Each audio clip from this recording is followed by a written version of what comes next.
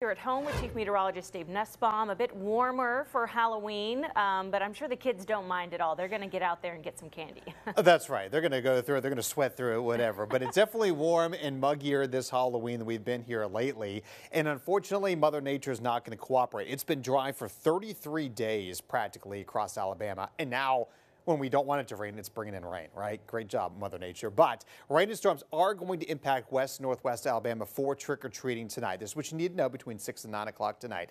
Those kiddos will need the poncho and probably the rain boots as they go door to door there this evening.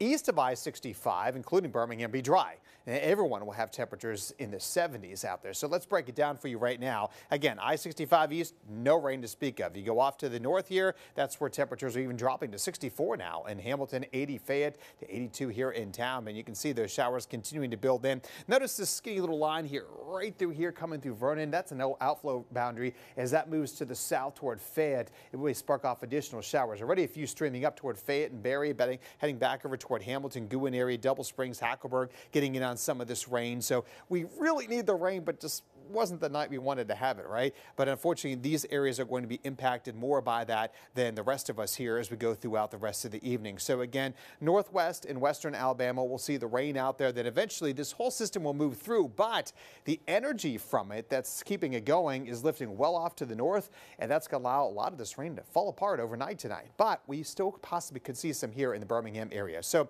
where's the rain now? Again, off there to the northwest, the orange counties after 8 o'clock, yellow counties, if any rain at all, be after 10 o'clock tonight for you. So with that in mind, the highest chance of rain there already Hamilton, 90%, 80% Fayette, 60% Jasper, back toward Tuscaloosa. I have 40% Birmingham, likely after trick-or-treating is done. So again, here in town, looking at that low chance of rain at 20% as we fall down into the 70s for the evening hours. So here's how it looks on Tuscaloosa right now. No rain to speak of yet, but cloudy, 83, very humid, the dew point of 66 degrees for you. And Futurecast will show that we're going to have that rain continuing from 6 o'clock through the 8 o'clock time frame. Again, most areas from I-65 to the east will be dry. The rain will continue over the western part of the state through 11 o'clock tonight. Then it moves into Birmingham overnight, but notice it does fall apart here. Still some lingering rain tomorrow morning off to the north as our front continues to slip its way closer to the city. So we will have some showers tomorrow, around 20-30% chance of rain out there. Front more or less dies and falls apart by Friday evening for the high school football games. And then we're left with some cloud cover out there, so it doesn't look bad for those Friday night games.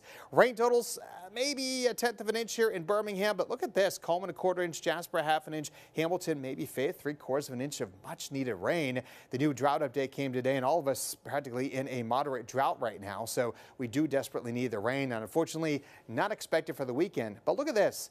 83 degrees, potentially record high temperatures for both Saturday and Sunday. So get ready for that. How about some college football games? UAB at home, 77 to kick off at 1:30. And Auburn's taking on Vandy 11:45 there down in the Plains. 76 degrees, looking pretty good for those games this weekend and anything else going on for that matter. So we do have that rain tonight, about a 40% chance. Few showers tomorrow. We'll say 20% during the day. So 40% morning, 20% during the afternoon.